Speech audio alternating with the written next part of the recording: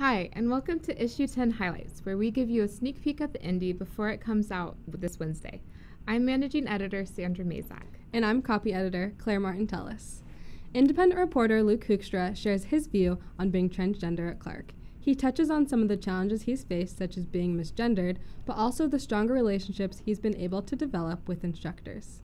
For sports, check out a profile on Clark track and field athlete Jason Ernst, who is a resident at the State School for the Blind and qualified for the 2017 Paralympic Track and Field National Championship.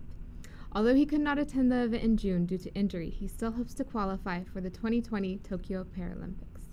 Clark's Nerd Girls Club hosted the Women in STEM Tea on May 17th. The tea worked to promote an inclusive environment for females fighting male dominance in the STEM field. Students were able to network with instructors and mentors at the event. Come join the Indy staff this Wednesday from 1:30 to 3 in the Fireside Lounge for a workshop on fake news. Find out about fake news, its history, and how to protect yourself from falling victim. And that's all for Issue 10 Highlights. Be sure to check out more content on our website at clarkcollegeindependent.com and follow us on Facebook and Twitter. As always, don't forget to pick up your copy of The Independent on newsstands this Wednesday.